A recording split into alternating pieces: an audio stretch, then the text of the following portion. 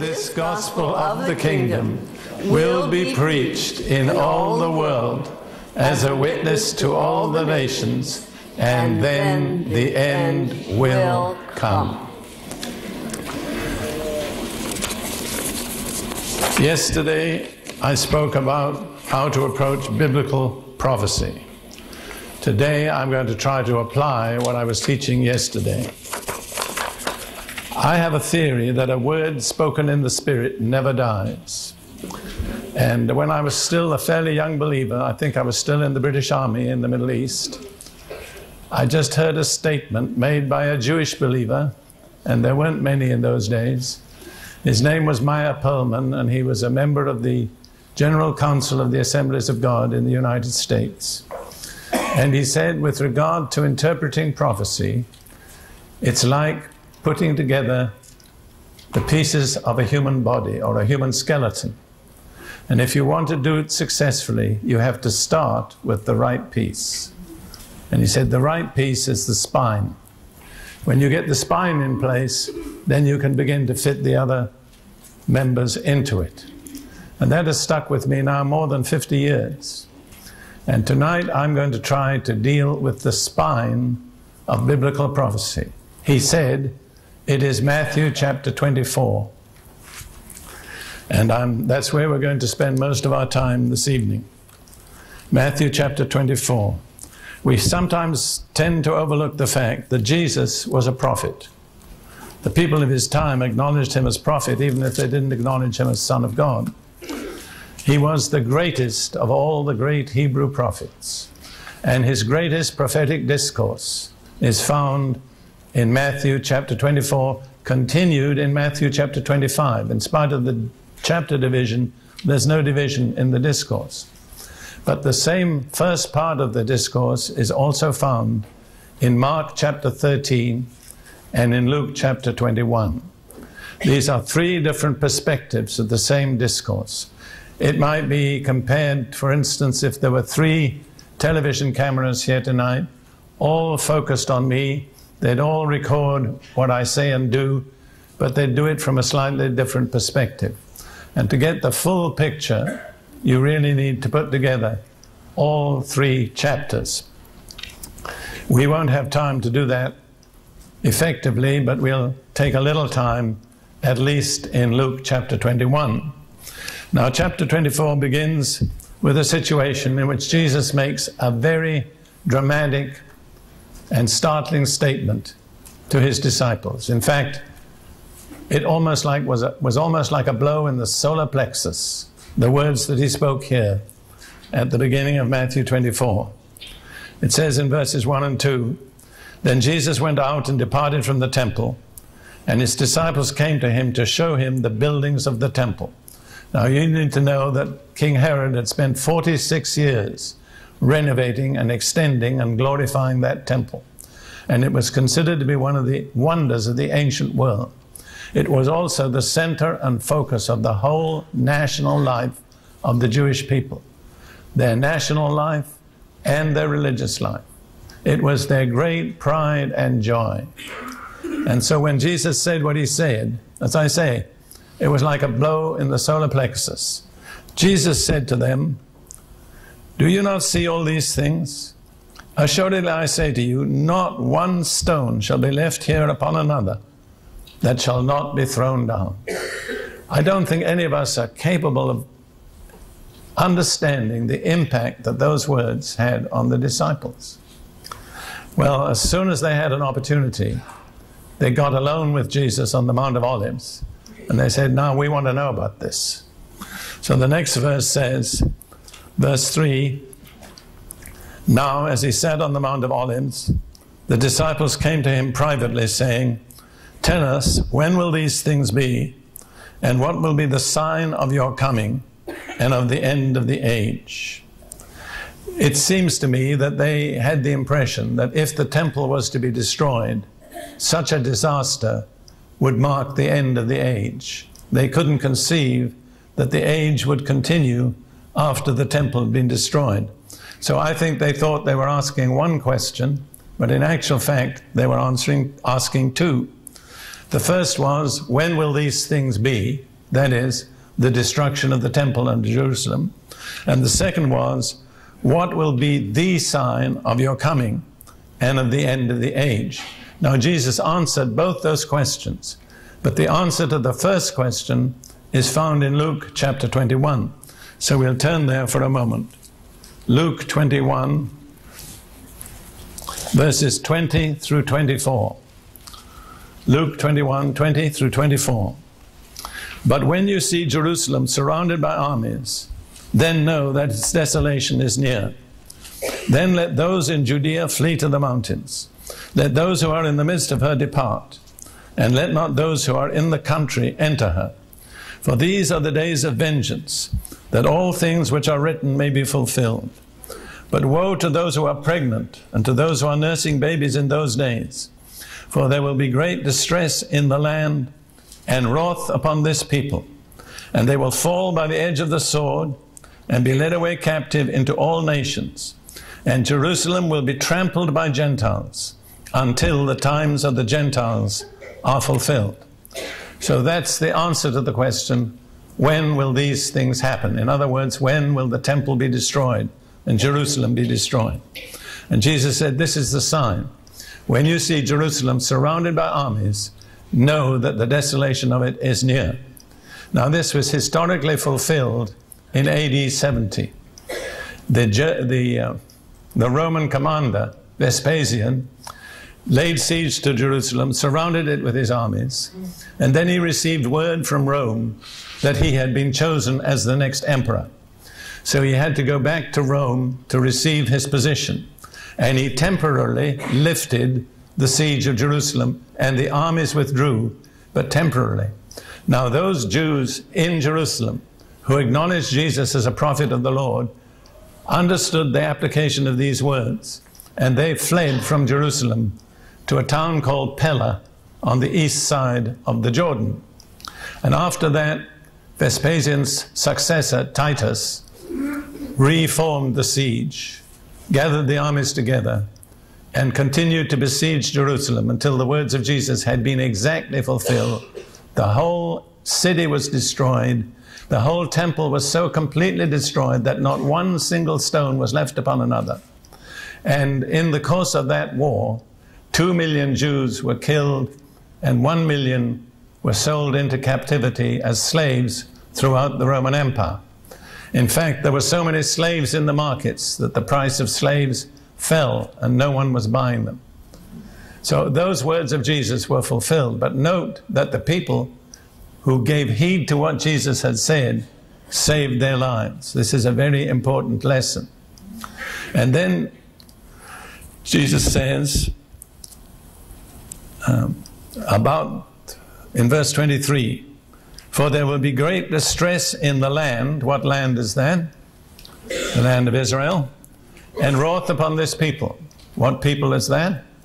The Jewish people. And they will fall by the edge of the sword and be led away captive into all nations. That was fulfilled, as I've said. And Jerusalem will be trampled by Gentiles until the times of the Gentiles are fulfilled. The times of the Gentiles are times when Gentile powers rule the land which was given by God eternally to Israel. And so that second half of that verse covers nearly 2,000 years until Jerusalem is liberated from Gentile domination. Now, one of the key dates in this century is 1967, the Six-Day War, when for the first time in nearly 2,000 years, the Jewish people regained control of that vital area, which is called the Old City. But the prophecy was not yet completely fulfilled because they did not take control. They could have done, but they did not, of the temple area, which is still occupied by a Muslim mosque. So it's like we're right on the verge, but we haven't actually stepped right over. And then Jesus goes on immediately, and there will be signs in the sun, in the moon, and in the stars. And on the earth, distress of nations with perplexity, the sea and the waves roaring, men's hearts failing them from fear and the expectation of those things which are coming on the earth. For the powers of heaven will be shaken. Then they will see the Son of Man coming in a cloud with power and great glory. That shows that immediately after the liberation of Jerusalem from Gentile dominations, Jesus is going to come back in person. So that 24th verse there spans a period of nearly 2,000 years. But it also indicates that when Jerusalem is liberated finally from Gentile domination, Jesus, the next event in the calendar, will be the return of Jesus. Now we'll go back to Matthew 24 and consider the second question, which was, what will be the sign of your coming and at the end of the age? And I want you to notice they didn't say the signs, they said the sign of your coming. Now Jesus answered that question in Matthew chapter 24, but he didn't answer it immediately. He led up to his answer. And Jesus begins now this analysis of the closing phase of this age with a word of warning. Verse 4, take heed that no one deceives you, for many will come in my name, saying, I am the Christ, the Messiah, and will deceive many. I want to point out to you that the first great warning given to us concerning the period of the end is a warning against deception. And this is repeated twice more in the course of this discourse. In other words, 3 times Jesus warns his disciples in connection with the close of the age against being deceived.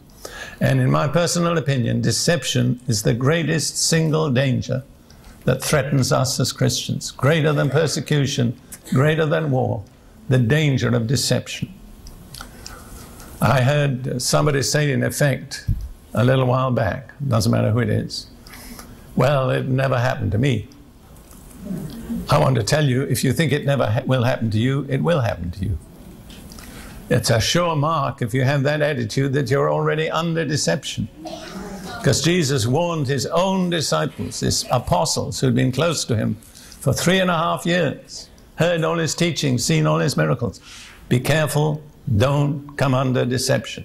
I believe it's much the greatest danger that threatens all of us here in this room this evening. I want to warn you against deception. And there is only one sure guarantee against deception. And it's given to us in 2 Thessalonians chapter 2. Receive the love of the truth. The only thing that will protect you from deception is not something negative. It's something positive. It's the love of the truth. And the Greek word there is agape, which many of you know means the strong form of love. In other words, to avoid being deceived, you have to have a passionate love for the truth. It's not enough to have a quiet time every morning or attend a good church or say your prayers. You have to have a passionate commitment to the truth of the Word of God if you're going to avoid being deceived. Now let's go on with this. Jesus says in verse 5, for many will come in my name, saying, I am the Christ, the Messiah, and will deceive many. Now that's a prophecy made by Jesus. It's been fulfilled. A Jewish encyclopedia lists approximately 40 false messiahs who've come to the Jewish people since the time of Jesus, and all have deceived some of them. Some of them deceived almost the whole nation. Bar Kokhba, the next one, probably did so. Moses of Crete led about 5,000 Jews out into the sea, believing that the Lord would come, and they drowned. So this is a repeated feature of Jewish history. It happened again in the year 1666, when Shabbatai ben Tzvi told the Jewish people he was the Messiah. He was going to restore them to the land of Israel, and thousands of them gathered there. And to save his life, he converted to Islam. What a bitter disappointment for all those believers. So I just want to point out to you that Jesus was a true prophet. Everything he said has been fulfilled or will be fulfilled. Then he warns them a second time against wars and commotions or troubles. Verse 6, Incidentally, you'll do well. I see most of you have got your Bibles open, but we're going to go systematically through this chapter. So it helps to have the chapter in front of you. Verse 6, you will hear of wars and rumors of wars. See that you are not troubled, for all these things must come to pass, but the end is not yet. In other words, the mere fact that there have been wars and troubles all through this age is not by itself an indication that the age is about to close. We need some further indication. Now, if you turn for a moment, if you can do, to Luke 21, there's a rather interesting little example of how Scripture comments on itself. So in Luke 21, Jesus said, and we'll read from verses 8 following, it's the same discourse.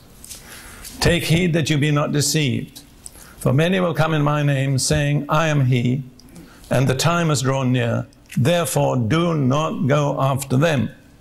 But when you hear of wars and commotions, do not be terrified, for these things must come to pass first, but the end will not come immediately. In other words, wars and commotions by themselves are not an indication that the end of the age is near. Then in verse 10, and if you have a Bible that prints the words of Jesus in red, as most do, you have a few words here in black, interjected. Then, verse 10, then he said to them, nation will rise against nation, and kingdom against kingdom. In other words, I'm pointing out that there's an important pause after the statement, the end is not yet. Now we're going back to Matthew 24, and now we come to the signs of the end. The signs, not the sign. Matthew 24, verse 7. For nation will rise against nation, and kingdom against kingdom, and there will be famines, pestilences, and earthquakes in various places. Some of your Bibles will not have the word pestilences, because there's uncertainty about the text. But Luke has it in the text. So whether it's there or not in Matthew, it's there. So we have these three major attacks on the human race: famines, pestilences, and earthquakes. And then Jesus says in verse 8, all these are the beginning of sorrows. Sorrows means birth pangs or labor pains. So when these things happen that are mentioned in verse 7, then you know that the labor pains have begun. And we all know what labor pains lead up to, don't we? Some by experience, and some by hearsay. But when there are labor pains, the next major event will be a birth. And that's exactly what this means here. These are the labor pains, the things that must precede the birth of God's kingdom on earth. Now, if you're a husband happily married, and your wife is pregnant, and she says, honey, I'm getting the most terrible pains. Something's happening. He does not rush to the phone and say to the doctor, doctor, something terrible is wrong with my wife. Can you come and stop the pains? Why not? Because he wants the baby. And you see, this is a way we can test ourselves. Do we want to stop the pains, or do we want to have the baby? Because if you want to have the baby, you have to have the birth pangs. There's no way for a birth without birth pangs. So if you say, oh, I can't stand all this, it's too terrible, I don't know why I'm living in this time, you're not really excited about the baby. But if you want the baby, you'll welcome the birth pangs, even if they're very painful. So you can begin to check yourself at this time. What is more important to you, the coming of the baby, the coming of God's kingdom on earth, or not being involved in the birth pangs? But you might as well make the right choice, because you'll be involved in the birth pangs anyhow. All right, now we're going to verse 7 and verse 8. These are the beginning of birth pangs. Nation will rise against nation, kingdom against kingdom. Let's stop that there. The word nation in Greek is ethnos, from which we get the word ethnic today. And this is precisely what is happening in the world today. There are two kinds of wars: ethnic wars, political wars. I would say World War I and World War II were both essentially political wars. They were wars fought by world powers to establish their dominion. But before World War I, which began in 1914, in 1913 there was an ethnic war of which we are told very little. But the Turks in the Middle East massacred 1 million Christian Armenians. Now that was not a political war, that was an ethnic war. Turks against Armenians. And I think one of the major features of the present time is ethnic wars. They are breaking out everywhere. In 1993, there were 34 wars fought in the course of that year, and most of them were ethnic wars. So when ethnic wars become a major emphasis of our time, that's an indication the birth pangs have begun. Then there are the political wars. And then it says there will be famines, pestilences, and earthquakes in various places. Now, for these figures, I'm indebted to Hal Lindsey, which I'm glad to acknowledge. Let's deal with the three things: famines, pestilences, and earthquakes. Today in the world, there are about 750 million people who suffer from chronic hunger. They never have enough to eat, mainly in South Asia and sub-Saharan Africa. With regard to acute hunger, that is, you are in imminent peril of death, there are more than 35 million people on earth today in the condition of acute hunger, mostly in the southern parts of Africa, also some in parts of Eastern Europe and the CIS. And Albania is an example of such a nation. Then with regard to pestilences, all these are official estimates. We have a new pestilence, which is called AIDS. And it's estimated that by the year 2000, which is only 5 years away, there will be 100 million cases of AIDS worldwide. The continent of Africa is the worst afflicted, and by the year 2000, some parts of Africa will be heavily depopulated. The population will begin to dwindle rapidly. Other plagues that are returning and increasing are TB, malaria, and cholera. And some of these are already out of control worldwide. Then with regard to earthquakes, this is the most, I think, the most dramatic and the most clear example. Talking of quakes which register 6 or more on the Richter scale. From 1950 to 1959, that's in the 1950s, there were 9. In the 1960s, there were 13. In the 1970s, there were 51. And in the 1980s, there were 86. And from 1990 through 1993, that's 4 years, there have been more than 400 such earthquakes worldwide. I think it's worth repeating that because it really is so clear and objective. In the 1950s, 9. In the 1960s, 13. In the 1970s, 51. In the 1980s, 86. And in the first 4 years of the 1990s, more than 100. Then I already pointed out in 1993, there were 34 distinct wars being fought in the world. So I think we are not just fanatical or alarmist if we say the birth pangs have begun. Now, in interpreting Matthew 24, there's a key word, and it is the word then.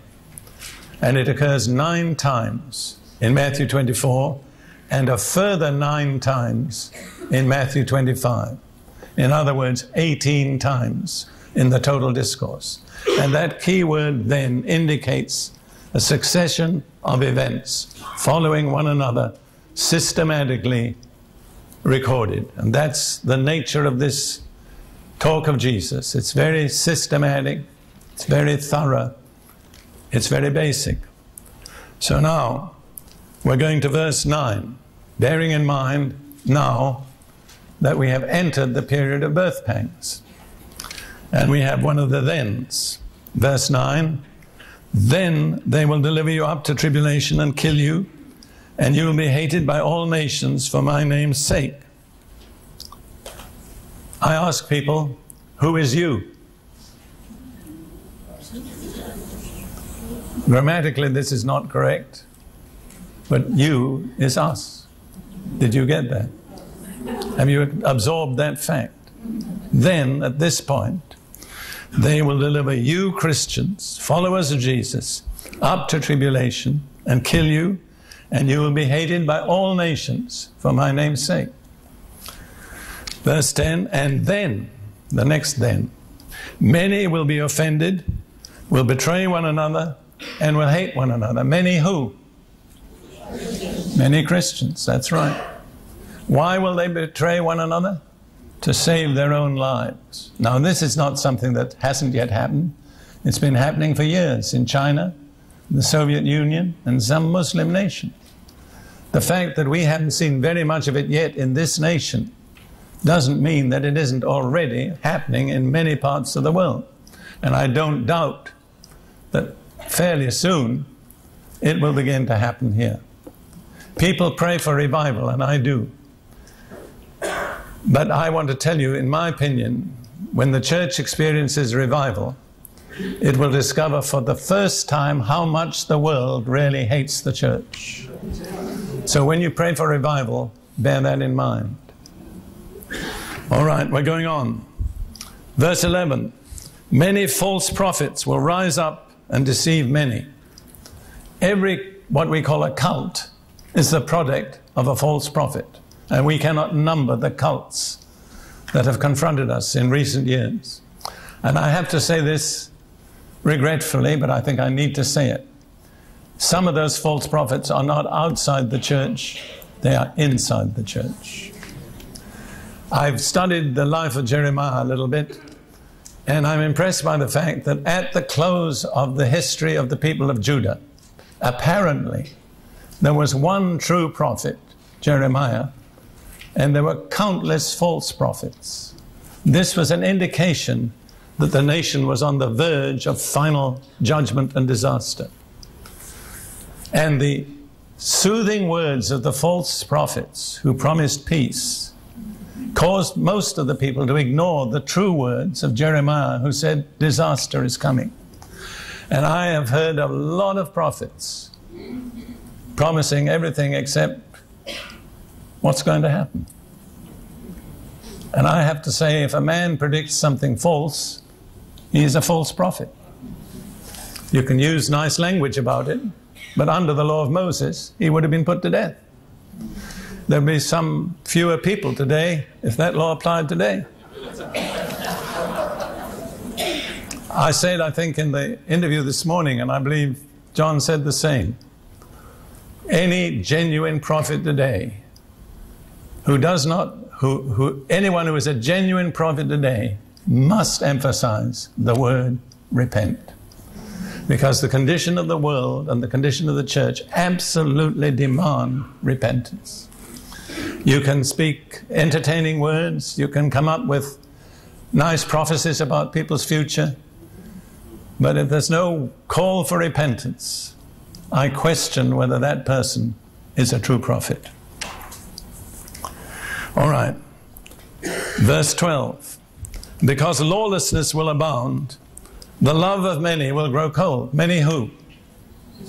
Christians. The Greek word is agape. It's the word for Christian love. It's not talking about the love of the world. The love of many Christians will grow cold under pressure of what? Lawlessness. I have a little saying, lawlessness breeds lovelessness. There's so much lawlessness in our culture today that we tend to become hardened. We tend to say, well, we can't prevent it. What's the good? Why should I be concerned? I'll just look after myself. I'll care for myself. That's lovelessness. Would you agree that America today is under a siege of lawlessness? Listen, Ruth and I stayed just a month or so ago, less than that, in a hotel of a well-known American hotel chain in a major American city. And when we got to the hotel and came to our room, we found these 10 commandments for travelers in America today. And let me say, the nation was not New York, it was not Miami, it was not Los Angeles. These are the 10 commandments. I read these because I think they're sufficient indication of the atmosphere of lawlessness. Number 1, verify who the person is before you open the door in your hotel room. If the person claims to be an employee, call the front desk to confirm if someone from their staff is supposed to have access to your room and for what purpose. Number 2, use the main entrance to the hotel when returning to your room late in the evening. Look around and be observant before entering parking lots. Number 3, whenever you are in your room, close the door securely and use all the locking devices provided. Number 4, never display guest room keys in public or carelessly leave them on restaurant tables, at the swimming pool, or other places where someone can easily steal them. Number 5, displaying large amounts of cash or expensive jewelry will draw unwanted attention to you and make you a target for burglars. Number 6, as a precaution, don't invite strangers to your room. Number 7, place all valuables in the hotel's safe deposit box. Number 8, do not leave valuables in your vehicle. Number 9, be sure to check that all sliding glass doors or windows and all connecting room doors are locked. Number 10, if you suspect any subversive activity is going on, please report your observations to the management. To me, that is an eloquent commentary on the state of America today. And remember that was a respectable hotel. If the name would be known to everybody here. That's sufficient to me to indicate that we're living in a condition of uncontrollable lawlessness. And you know why? Because there are too many bad people. Law only works. Law enforcement officers can only enforce the law when most of the people are good. But when most of the people are lawbreakers, policemen cannot enforce the law. The problem is not with the police, it's with the people. It's lawlessness. All right. We're going on to verse 13. But he who endures to the end shall be saved. Now the Greek is more precise. It says, he who has endured to the end shall be saved. So you're saved now. Praise God for that. But if you want to stay saved, what do you have to do? Endure. That's right. And I tell people, there's only one way to learn endurance. You know what that is? Enduring. That's why some of you are enduring. Because God is preparing you for what lies ahead. Don't complain. It says, count it all joy when you fall into various trials, knowing that the testing of your faith produces endurance. But let endurance have its perfect work, that you may be perfect and complete, lacking nothing. So if you want to be perfect and complete, you have to let endurance have its perfect work. And that is the key to survival. In Luke 21, Jesus said something along the same lines in the course of the same discourse. In Luke 21, verse 19, he said, in your patience possess your souls. But that's not a very clear translation. I would say, by your endurance, purchase your souls. In other words, the price of your soul's salvation is endurance. He who has endured to the end will be saved. You're saved now. To stay saved, you and I will have to endure. We have been clearly warned. Now, what we've had so far in this discourse has been various signs, plural, of the end. But Jesus has not answered the question, what will be the sign of the end of the age?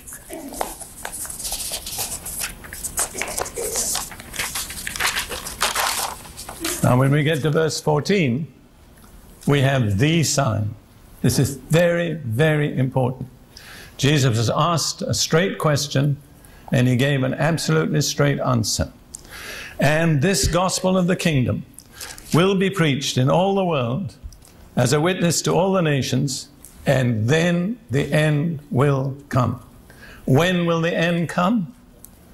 When this gospel of the kingdom has been preached in all the world as a witness to all the nations. That's a very important statement, because it means that the real initiative in world history is not with the politicians, not with the military commanders, not with the scientists, but with the church. Because the church is the only group of people can bring about the closing sign of the age, the preaching of this gospel of the kingdom. And I'm so glad Jesus said this gospel of the kingdom. He didn't say some watered down humanistic version, but the same gospel that was preached by Jesus, preached by the apostles, is the gospel that must be preached in all the world as a witness to all the nations. Now, whose responsibility is that? Say it again. That's right. Now you're a witness against yourself. All right? See, this places a tremendous responsibility upon us. Because if you consider all the tragedy, the suffering, the sickness, the hatred, the wars, the poverty that mark the present age and are increasing steadily, if we do not do our job as quickly as we can, we are responsible for all that unnecessary additional suffering. I hope none of you will forget what I'm saying. I say it with the utmost passion of my soul. I think I can say honestly for Ruth and myself, this is the verse that motivates us. This gospel of the kingdom will be proclaimed, I prefer to say that, in all the world as a witness to all the nations, and then the end will come. We take our responsibility seriously. The motto of our ministry, which is only one amongst hundreds, is reaching the unreached and teaching the untaught. If you look in Revelation chapter 7, you'll see how many people have got to be saved before the age can end. Revelation 7, verse 9 and following. John is describing something he saw in a vision. After these things I looked, and behold, a great multitude which no one could number, of all nations, tribes, peoples, and tongues, standing before the throne and before the Lamb, clothed with white robes, with palm branches in their hands, and crying out with a loud voice, saying, Salvation belongs to our God, who sits on the throne, and to the Lamb. Notice that multitude of people, all of whom had received salvation through faith in Jesus, the Lamb of God, came from all nations, tribes, peoples, and tongues. In other words, before the age can close, there has to be at least one representative of every nation, people, tribe, and language on earth. And I believe the reason for this is that God the Father is jealous for his Son's glory. And because Jesus was willing to suffer for all humankind, God will not allow the age to close until there is at least one representative from every tribe, people, nation, and tongue who has received the salvation offered through Jesus, the Lamb of God. What are you living for? Are you living for an easy life? The most you can get out of life? A better job? Higher pay? A larger house? A larger car? Or are you living for this purpose? That this gospel of the kingdom may be proclaimed in all the world as a witness to all the nations. I believe when we stand before the judgment seat of Christ, as we must, one of the questions he's going to ask each of us individually is this: what did you do to help the preaching of the gospel of the kingdom to all nations? See, there is no one here who cannot do anything. All of us can do certain things. Jesus said, the harvest truly is plentiful, but the laborers are few. What's the next thing he said? Pray the Lord of the harvest. Everybody here can pray. And you are guilty if you do not pray. And most of us can give. If you view the whole world as it is today, with its population of something over 5 billion, you may not think of that, but every one of us here is wealthy. You say, why? Well, we have a bed to sleep on. We don't sleep on a mat or on the floor. Most of us have sheets on the bed. We can choose what we eat.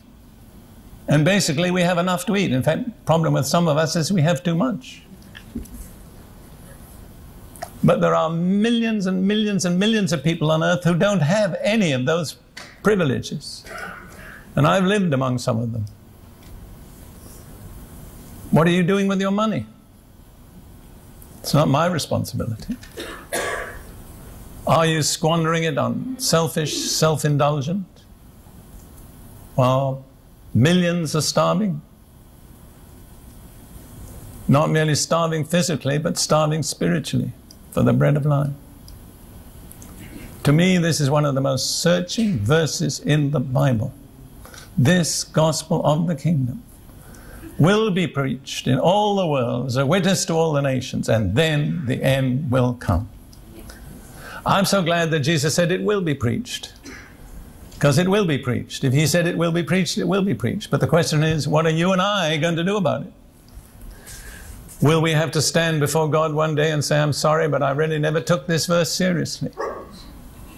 I just went on living my life as if the age was going to go on forever, and all I had to do was look after number one and maybe number two. It's a desperately serious issue. I don't want to dwell on it, but I would be unfair to you if I did not point out to you the seriousness of this issue. Well, we're going to go on from Matthew 24, verse 15. Now we come to a very dramatic turn in this discourse, because the emphasis in verse 14 has been the whole world and all nations. In verse 15, the focus turns to a tiny little strip of territory at the east end of the Mediterranean, wrongly called Palestine, which means the land of the Philistines, in case you don't know it. It is not the land of the Philistines, it's the land of Israel. God has given it to Abraham and his descendants, Abraham, Isaac, and Jacob, and their descendants by an everlasting covenant forever. And they are going to possess it. But you and I need to discuss and consider what our attitude toward that situation is.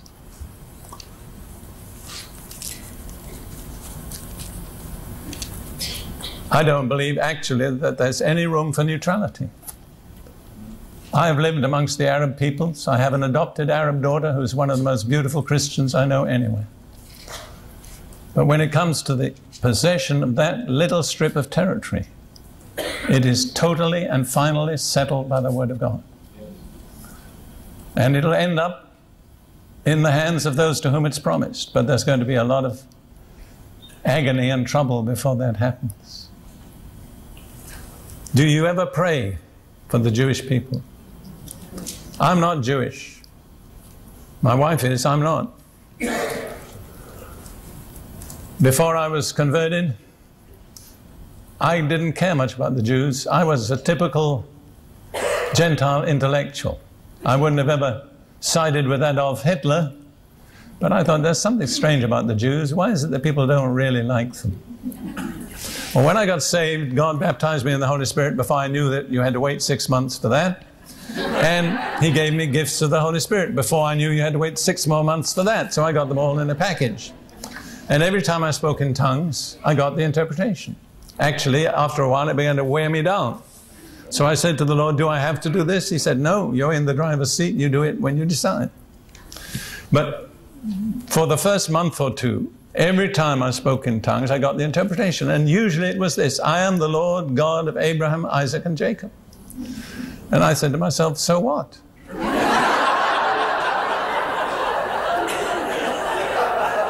But after a while, it dawned upon me, he is the Lord God of Abraham, Isaac, and Jacob. And he made the most amazing statement. In Exodus chapter 3, he said, I am the God of Abraham, Isaac, and Jacob. This is my name, and this is my memorial forever. Isn't that astonishing that Almighty God chose to be known as the God of three men? Forever. We need to give heed to that. God says things He doesn't forget.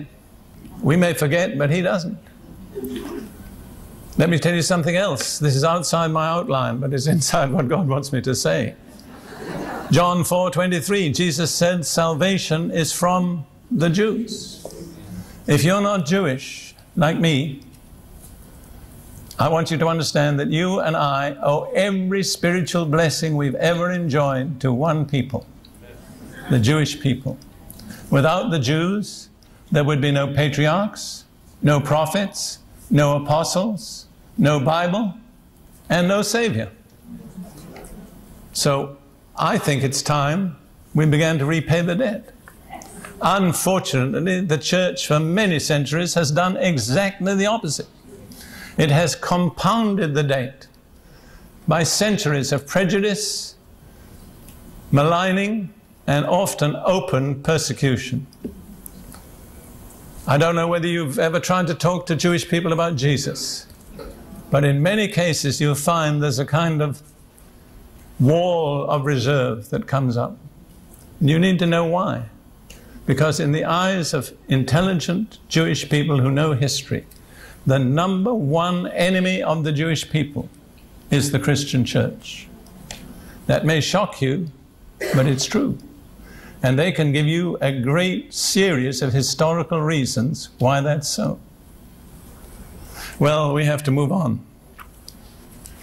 Now, I'm pointing out that in verse 15, the focus changes.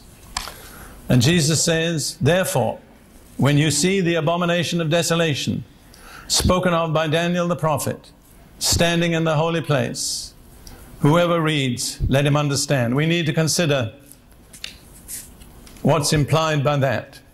First of all, let me just point out that in Romans 11:25 and 26, Paul says, hardness in part has happened to Israel until the full number of the Gentiles has come in, then all Israel will be saved. So God has a program. At the present moment, His program is to reap a vast harvest of Gentiles. But when that harvest is complete, then all Israel will be saved. Not all Israel that's in the world today, but the remnant whom God has chosen. And the fact that so many more Jews are now beginning to believe in Jesus as the Messiah is one of the little signs that show us we're coming to a period of transition from one age to another. From the age of the Gentiles to the age when Israel will once again be the leading nation and the representative of God on earth amongst nations. So all this is contained in this one little passage that we've looked at. Now, what is the abomination of desolation? And of course, there are endless theories about that. I'm reminded of a friend of mine who said, how can I help it if I'm right? I believe it's something that indicates the manifestation of the Antichrist. 20 years ago, I thought the Antichrist is something pretty remote. In fact, I almost laughed at people who were occupied with it. Today, for me, the Antichrist is something very close at hand.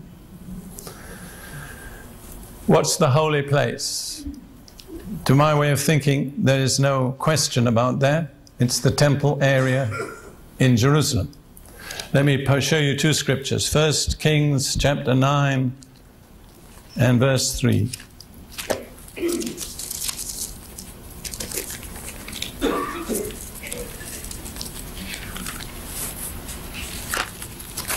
First Kings chapter 9 verse 3. The Lord is speaking to Solomon after he'd completed the building of his temple on that particular area. And the Lord said to him, I have heard your prayer and your supplication that you've made before me.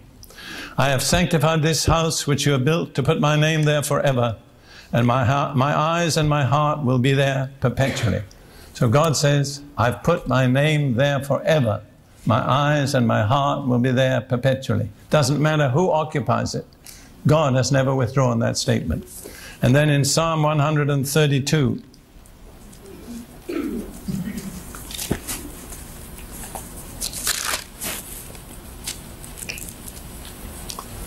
verses 13 and 14, the psalmist says, "For the Lord has chosen Zion," that's this area. "He has desired it for his habitation," or his dwelling place. "This is my resting place forever. Here I will dwell, for I have desired it." So God has sanctified that place, no matter how much men may desecrate it, and I'm fully aware that a Muslim temple stands there at this time. God has chosen that place, and ultimately it will be used for God's purposes, but it is the holy place. So Jesus says, when you see the abomination of desolation, which is some indication that the Antichrist has moved in and taken over, then he said you have to act quickly.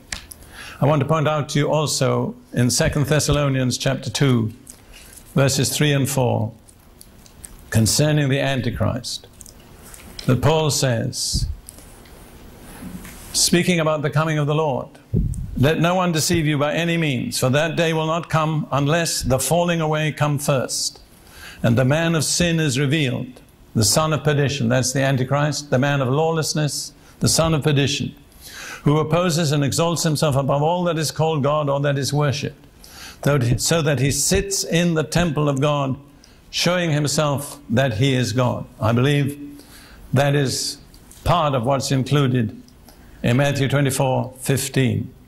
I believe it's very close at hand. I'm not a person who speculates, but it is an established fact that there are sections of the Jewish people who are busy preparing for the restoration of a Jewish temple. They are conducting elaborate courses on how to conduct the sacrifices, how to weave and make the vestments that the priests have to wear. They're very serious about it. I don't say how or when it will happen. Now, it has also been discovered by archaeologists, some Jewish archaeologists, that the Holy of Holies occupied a space not where the Mosque of Omar is, excuse me, but north of it. So it is conceivable that the Antichrist, who's going to be a master of politics, could wangle a deal between the Jews and the Arabs, by which the Arabs would retain the Mosque of Omar and the Jews would be permitted to build their temple just north on the true site of the Holy of Holies. I'm not saying it will happen that way, but it could. At any rate, when the Antichrist is manifested in that area, then Jesus says, act, and act quickly. Now this is dramatic. Verse 16 and following. "Then let those who are in Judea flee to the mountains." What some people call the West Bank, God calls Judea and Samaria. "Let him who is on the housetop not come down to take anything out of his house." That's dramatic. It speaks about a flight so rapid that there's no time to stop and take anything. You're aware, I'm sure, that in that part of the world, many of the houses have flat roofs, and there are side staircases on the outside of the house leading up to the roof. So Jesus says, if you're on the roof, and this happens, come down the staircase and don't go back into the house. You don't have time. Take off. Run as fast as you can. "Let him who is in the field not go back to get his clothes." Here's a man out in the field, he's just in working garments, he doesn't have a jacket on, and this thing, whatever it is, happens. Jesus says, take off, don't go back home to get your clothes. It's too late. And then he says, woe to those who are pregnant and to those with nursing babies in those days. That's obvious. If it's going to be a very hasty flight, pregnant women and women with nursing babies will be at a disadvantage. And pray that your flight may not be in winter on the Sabbath. I spoke about that in our last session. I pointed out that biblical prophecy sets parameters for prayer.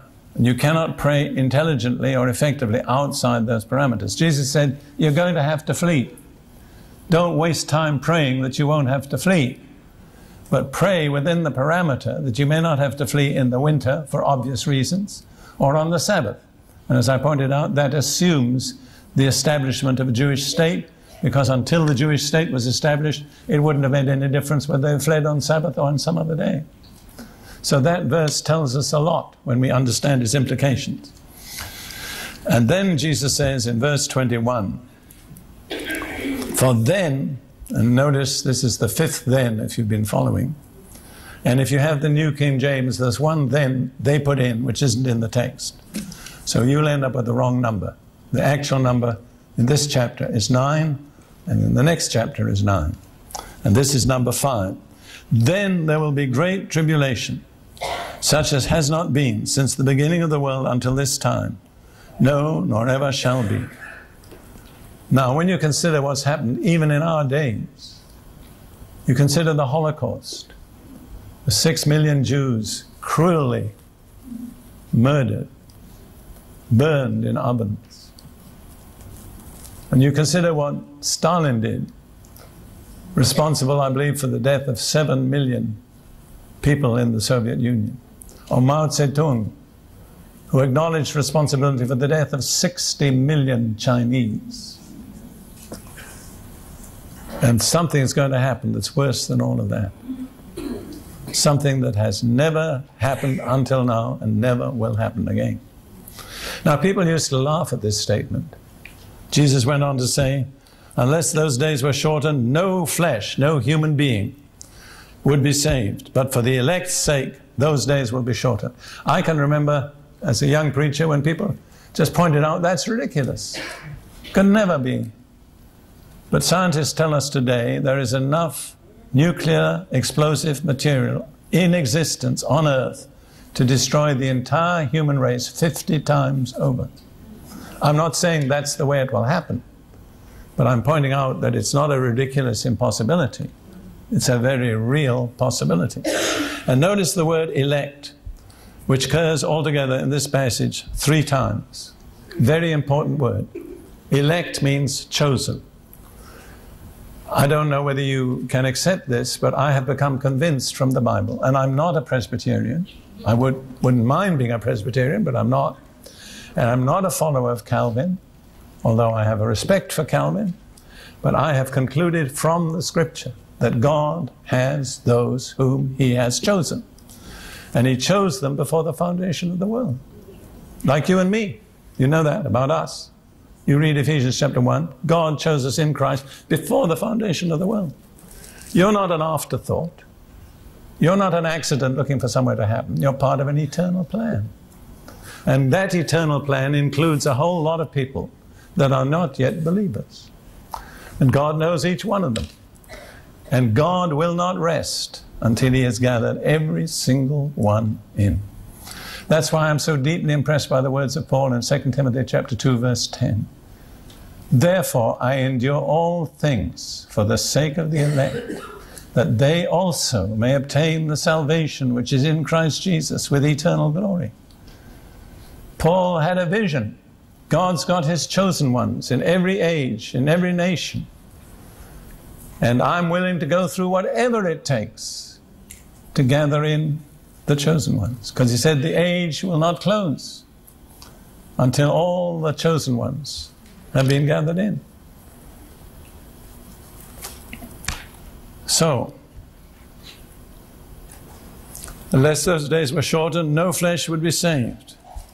But for the elect's sake, those days will be shortened. In other words, if the tribulation, and this is the Great Tribulation, we'll look at it in Scripture in a moment. If God had not shortened the actual period, no human being would remain alive. The word that's used for shortening, I'm told, is used for cutting off the tail of a dog. You know, some dogs have to have their tails docked. Well, it's not much of the dog that's cut off, but it's just the last little bit. And it seems to me that's what Jesus is saying. Just the last little bit. I'll spare you, that some may be left alive on earth. Now let's look at the theme of the Great Tribulation for a moment. Revelation chapter 7. Revelation 7, verses 13, 14. We've already looked at this throng from all peoples, nations, tribes, and tongues that's gathering before the throne. And then it says, one of the elders answered, saying to me, who are these arrayed in white robes, and where did they come from? And John was very wise. He said, sir, you know. If God asks you a hard question, that's the way to answer. Sir, you know. So he said to me, these are the ones who are coming out of the Great Tribulation. It's not have come out, who are coming. John was actually seeing them streaming out of the Great Tribulations. They've washed their robes and made them white in the blood of the Lamb. The Great Tribulation. The English language, by the use of "the," indicates it's only once. This is unique. Never happened before, will never happen again, exactly as Jesus said. And then it says, wonderful words, therefore they are before the throne of God, and serve him day and night in his temple. And he who sits on the throne will dwell among them. As Scott said, not just visit, but dwell. That's a beautiful picture, isn't it? We need to focus on that because we're going to have to go through a lot. Let's not lose sight of the close. Otherwise we'll get wearied. And as the Bible says, faint in our minds. Never lose sight of God's planned close for the age.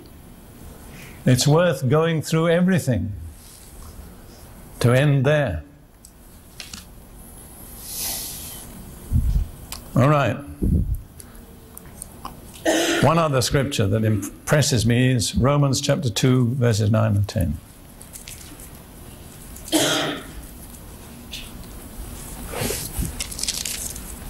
I would like to say, as just an objective manner, I was not interested in the Jewish people when God saved me.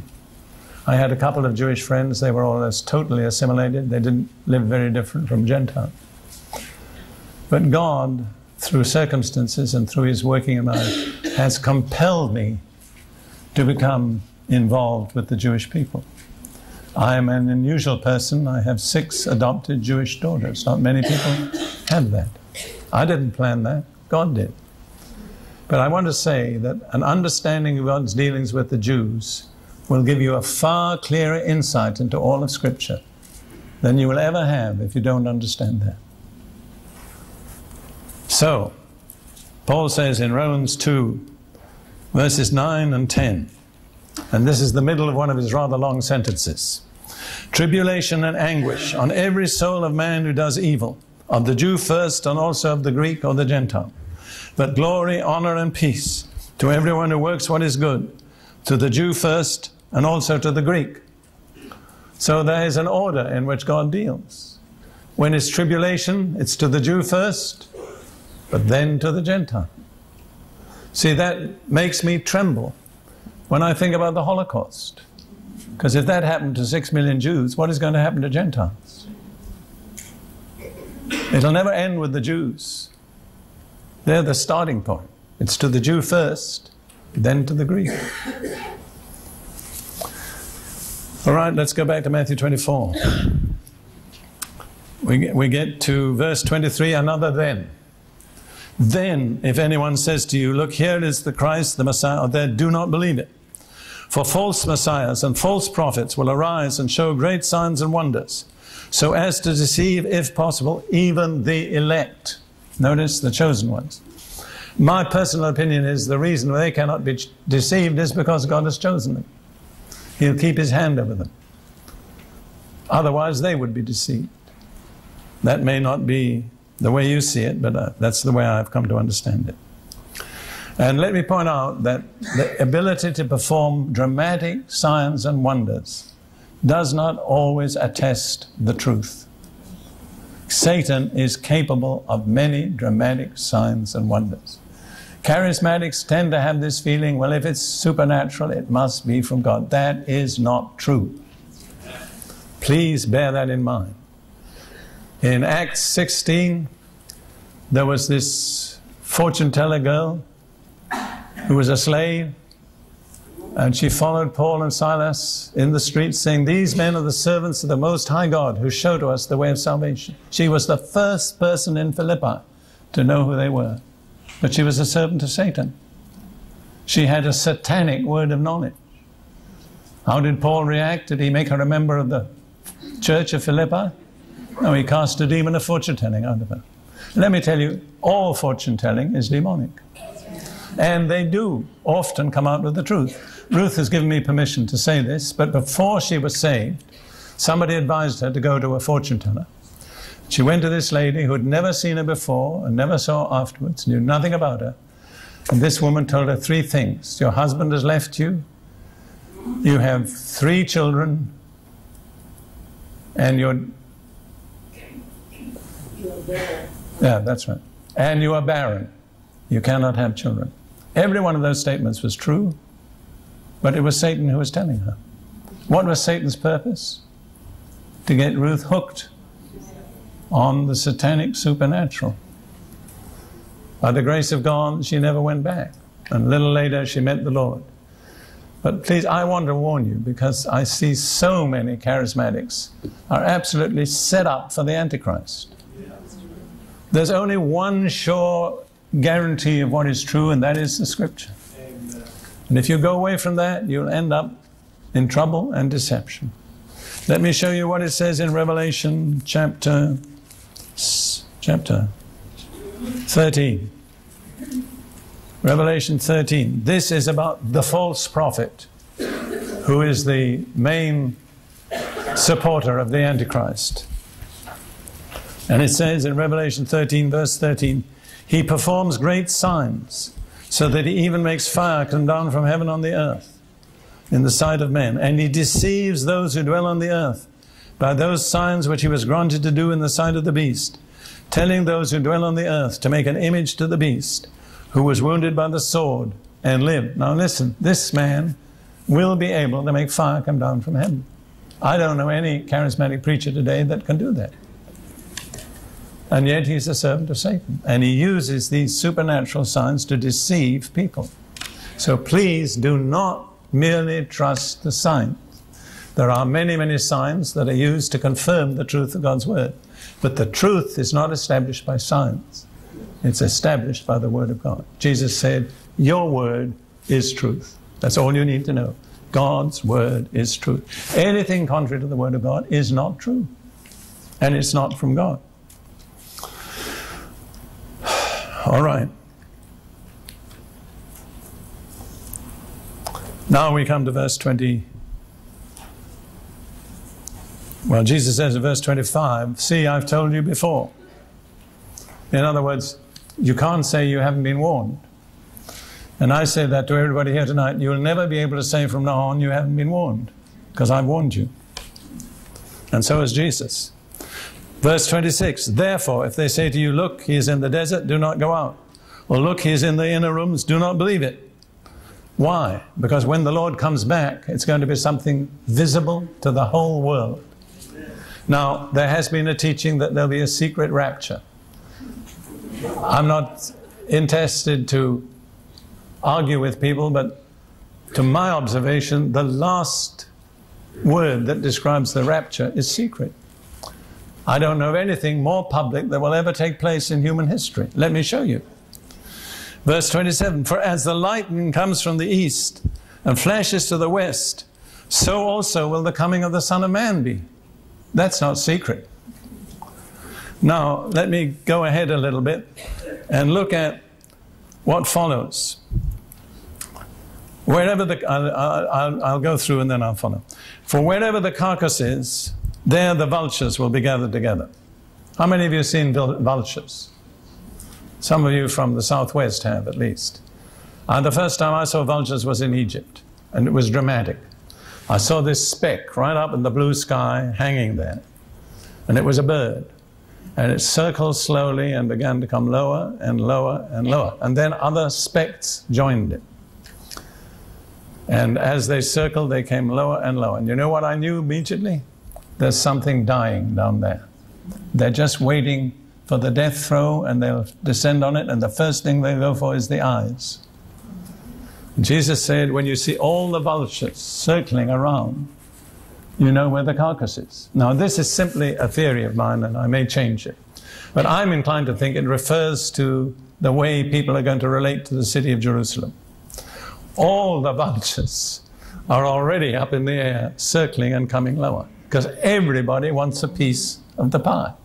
The United States, Britain, the European Confederation, the Muslims, Soviet Union, Soviet Russia, everybody, the Pope, I mean all the vultures.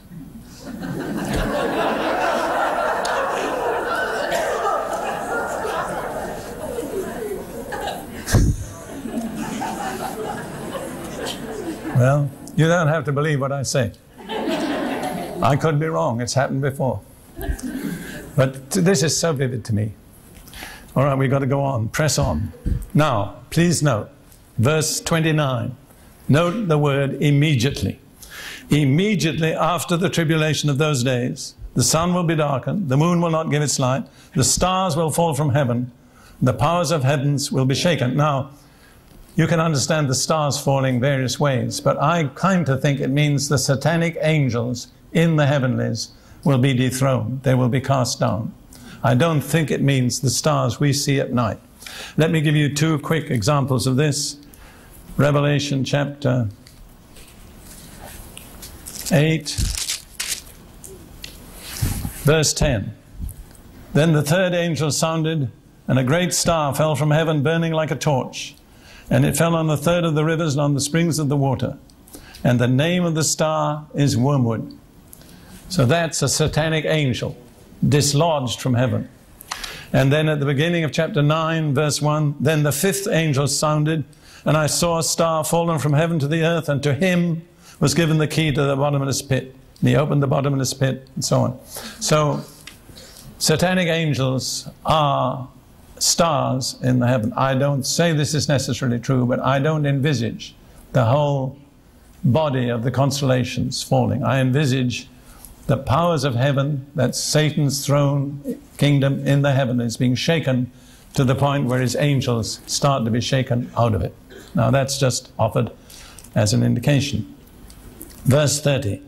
Then the sign of the Son of Man will appear in heaven, and then, notice two thens in that verse. Then all the tribes of the earth will mourn, and they will see the Son of Man coming on the clouds of heaven with power and great glory. Hallelujah. May we be privileged to see that sight. Now, I want to go on with this theme of the secret rapture. I'm not interested in attacking anybody's theology, but I really am interested in finding out the truth. If we turn to 1 Thessalonians chapter 4, it seems to me this is a more full description of what's going to happen at that point. 1 Thessalonians chapter 4, beginning at verse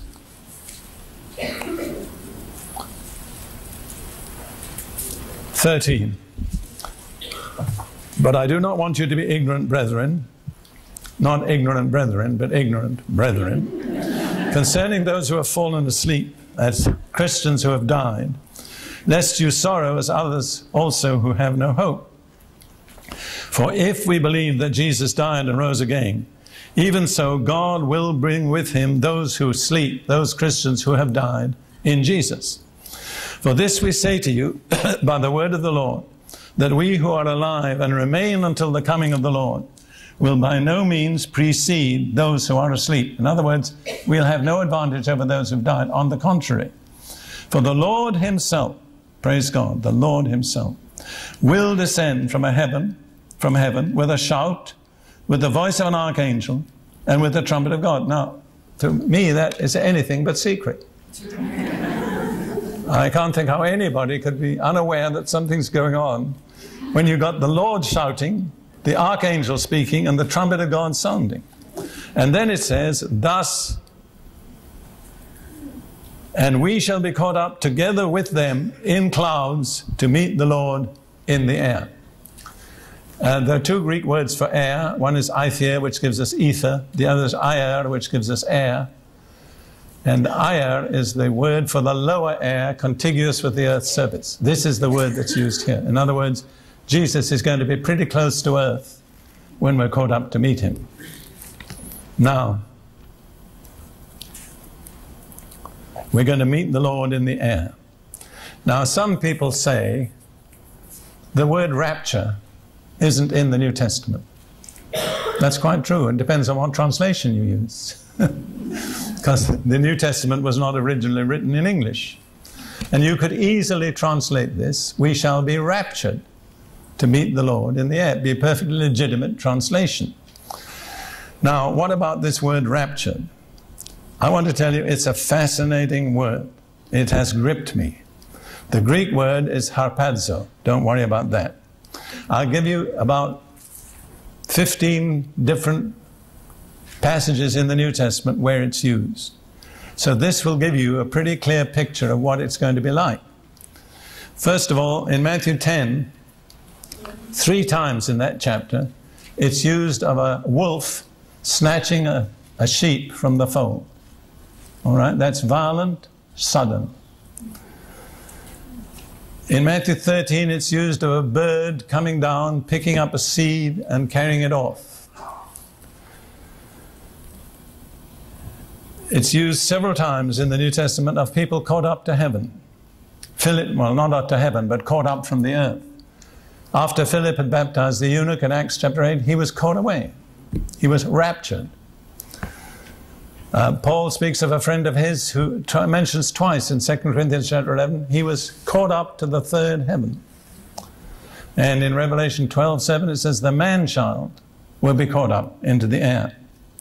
And 4 times in other passages it's used of taking somebody by force from a crowd or from some situation. So I made a little list of the features that it implies. It will happen without warning, sudden, and forceful. That's how the rapture will be. Without warning, sudden, and forceful. And there will be no time to be getting ready. If you're getting ready, you'll be too late. You have to be ready. All right. Now let's go on to verse 29 again. I want to point this out. I am not interested in knocking down people's theories. But there are some things that I have to say because I don't think some theories agree with Scripture. It says immediately after the tribulation of those days, the Lord is going to come.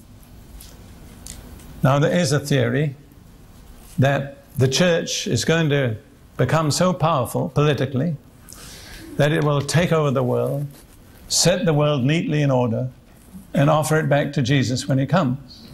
I have to say, this is not in line with what we say. Immediately after the tribulation, Jesus will come. If the church is going to be responsible for the condition of the world before Jesus comes, then the church is going to be responsible for the tribulation. There is not the least indication that the world will be in good order when Jesus comes. On the contrary, it'll be in the worst order that it's ever been in. And it'll take Jesus and not the church to put it right. All right. Then, verse 30, the sign of the Son of Man will appear in heaven. I don't know what that is. Then all the tribes of the earth will mourn. And if you read in Zechariah chapter 12, it says, all the tribes of Israel will mourn when they see their Messiah and recognize that they were the ones who crucified him. Apparently it will extend to all the tribes of the earth. I love to think of the Son of Man coming in the clouds of heaven with power and great glory.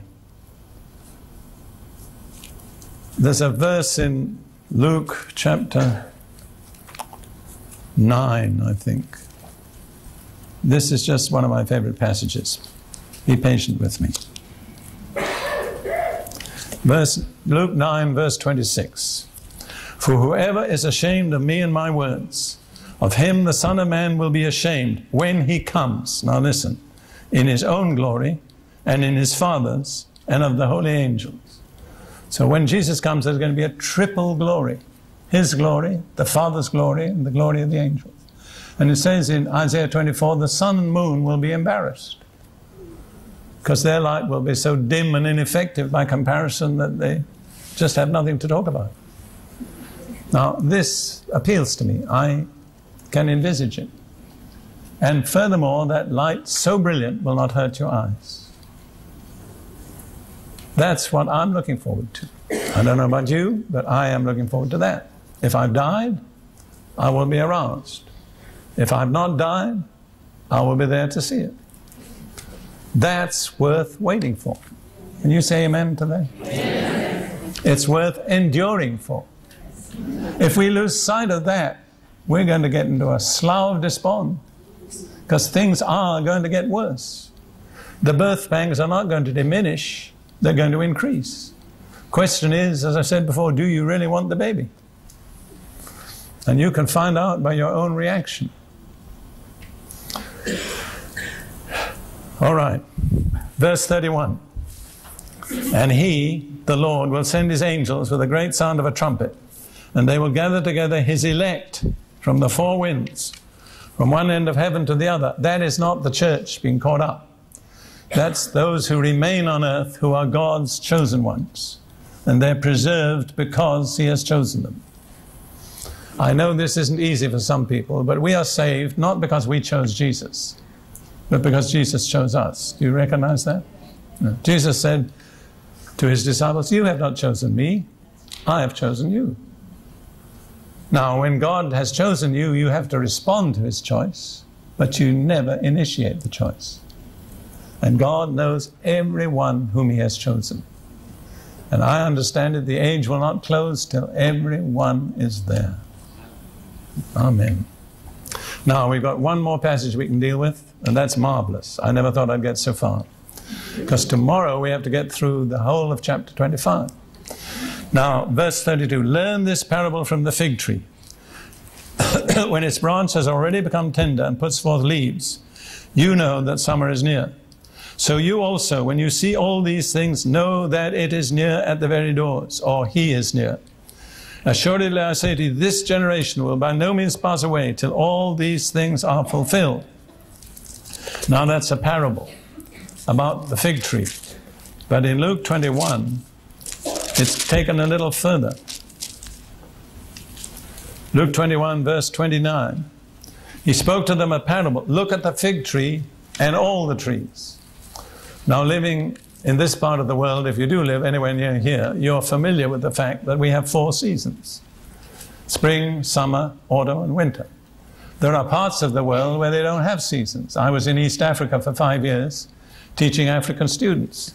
And I wanted to get them interested in this passage, but I had to explain to them, first of all, in some parts of the world, the trees lose their leaves, stay bare, and then put on their leaves again.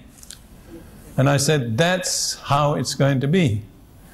During the most of this period, the trees have been bare. They just stood there with their trunks and their branches. Now, I'm no expert on trees, so when trees are bare, basically they all look alike to me. But when they begin to put on their leaves, I begin to know more or less what kind of a tree it is. That's how it is with the nations. For a long period, they've just had trunks and branches. But now, all around the world, the nations are putting on their leaves. And Jesus said the fig tree first, and then all the trees. 1948, Israel, the fig tree, put on its leaves. I was there when it happened. They got rid of the British, as other nations have also done, and said, we're a people of our own. We have our own history, our own culture, our own language. We want to rule ourselves. Well, since that day, in Africa alone, at least 50 new nations have appeared. Now they're appearing all over the world, in Asia and other places. What is the motivation of these nations? I lived amongst the Africans just 2 or 3 years before they became independent sovereign nations. And I can tell you, they said, we are a people of our own. We have our own language. You can call it vernacular if you like, but it's our language. We can speak English, but it's not our language. We have our own customs. We have our own clothing. We want to be ourselves. What's that? The trees putting on their leaves. You see, it has happened all around the world. Colonialism today is a dirty word. It wasn't 50 years ago. The new word is nationalism or ethnicity, which is what Jesus said. What is that? It's the trees putting on their leaves. And Jesus said, when you see the trees put on their leaves, you don't have to go to the public library to find out what's happening next. You know summer is near. And when you see this happening in the world, you don't have to go to the church to ask the pastor, because he might not give you the right answer. But you see and know for yourself that summer is now near. So you see and know. You understand? This is one of the great signs of the close of the age. It's the dwindling of colonialism and the rise of nationalism. And it's almost universal. And we haven't seen the end of it yet. But when we see that, we know summer is near. We see and know for ourselves. We don't have to go to some theologian to find out. He might not give us the right answer. But Jesus said, you can know for yourself. Now,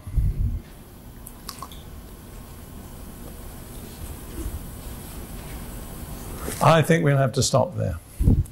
Make a note. We've come to verse 35.